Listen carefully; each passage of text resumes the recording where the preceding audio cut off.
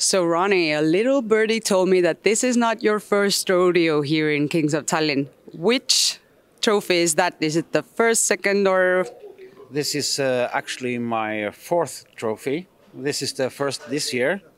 I got last year on the same day, I got the 4-5 PLO Progressive Bounty victory. And I got team event challenge. I got first place in 2020 in Summer Showdown and 2022 in Summer Showdown.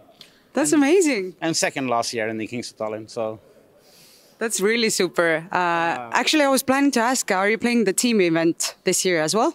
yeah, my regular team are not here, so I was put in on a team. So, but it's always fun to play the team events. You seem to be like the ace of the team, winning so much. No, but average, I say. Oh, yeah. Thanks.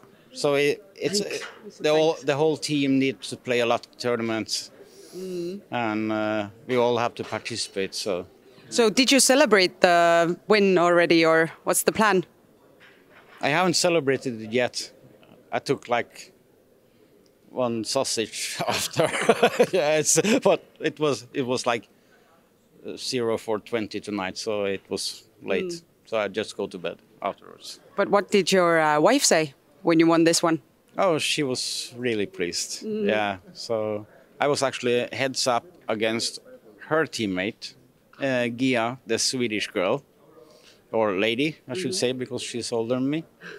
And we actually split because it's the same price for first and second on the Progressive Bounty. She got 1,700 euros in bounty, I got the same. So Nice. Instead of taking my friend's 1,700 and she can take mine, we just split it. I got 1 million more in chips, so she said, you can have the trophy. Nice. Congratulations for that win. But one more question. Tell me, what do you like about Kings of Tallinn? Kings of Tallinn, or Summer Showdown, or Circuit. It's every time I walk into the entrance of the casino, and I says always, it feels like home. And all the people, all the dealers, management, everybody are so nice all the time. And all the players are so friendly. So, and I also this time have about 70 plus Norwegians here.